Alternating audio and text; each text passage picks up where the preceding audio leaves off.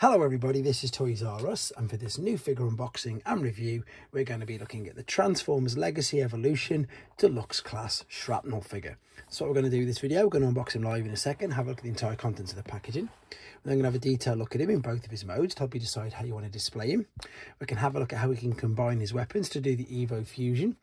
We can then see how he looks and compares to his original Generation 1 self in both modes. We can then see how he looks and compares to some of the other versions we've had of him down the Generations toy line.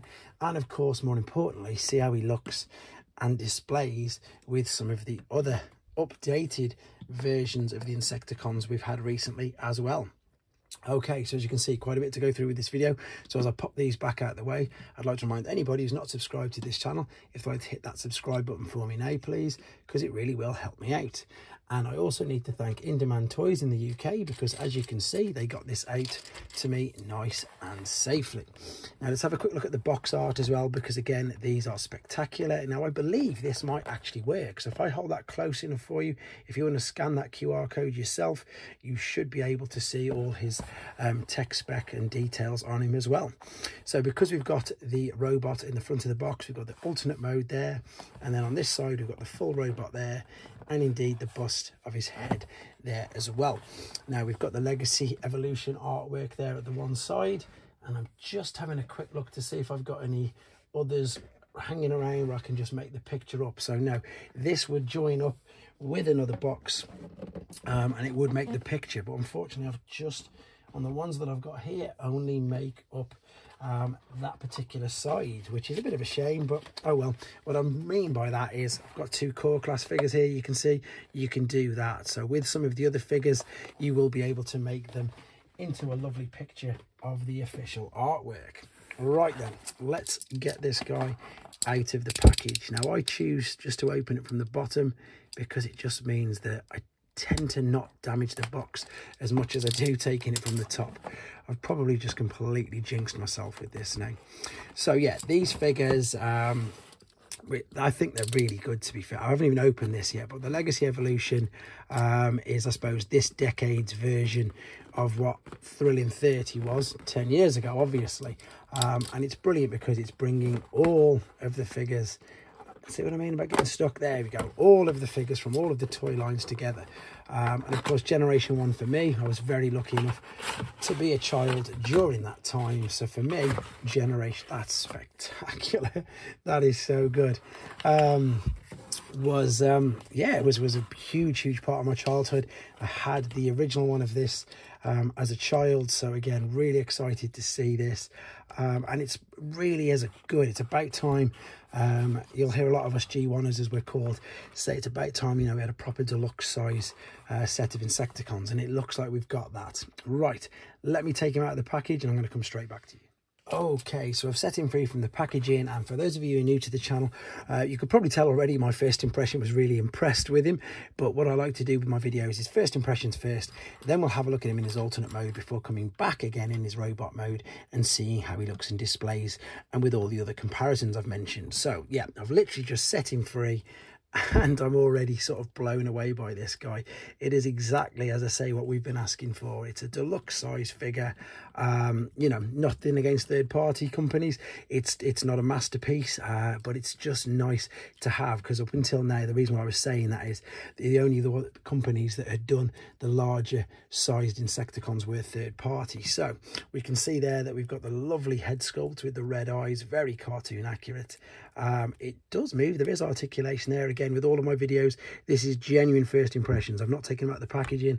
I've not seen any videos on him, and I'm just, yeah, doing exactly that. So we've got the head spin, which is good. We've got shoulders, side, front, bicep flexion, twist. Is it in two places? Yes, it's at the top of the shoulder, and oh no, it's not, just at the top of the shoulder.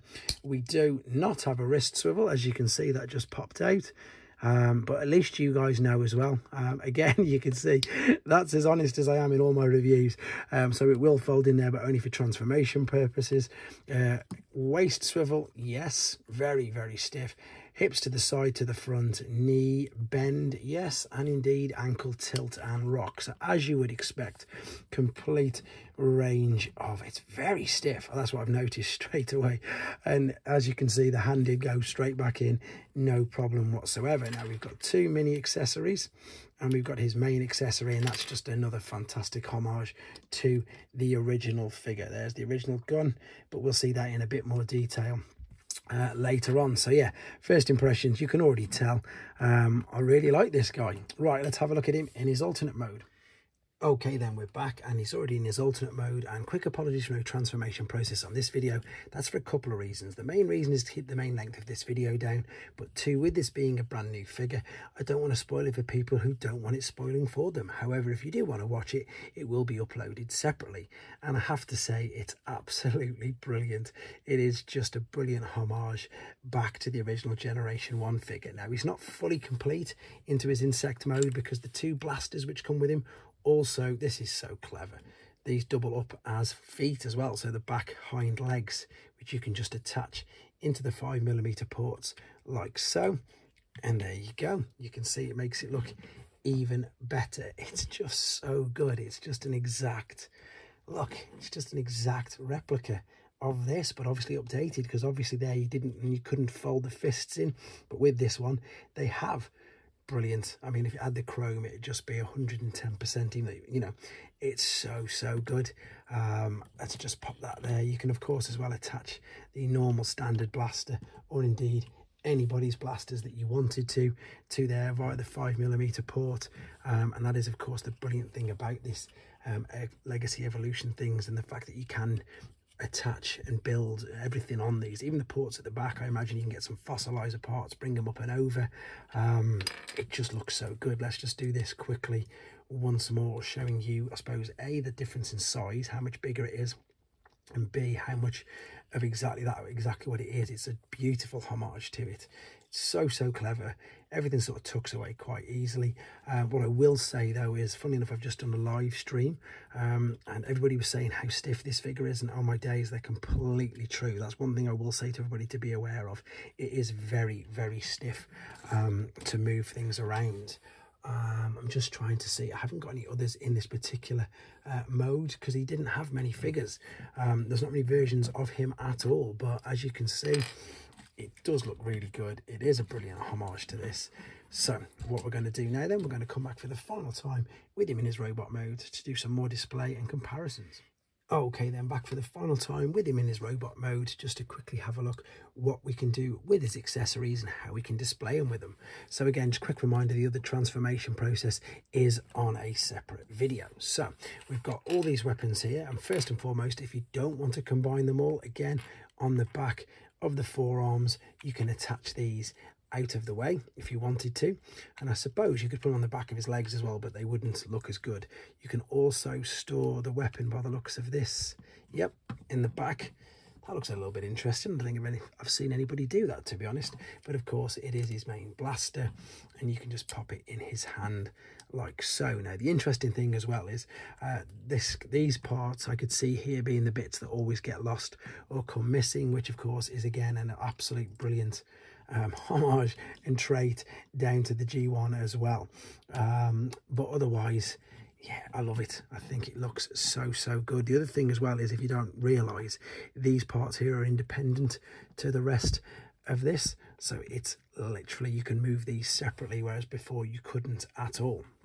Right, let's show you the Evo Fusion gimmick then.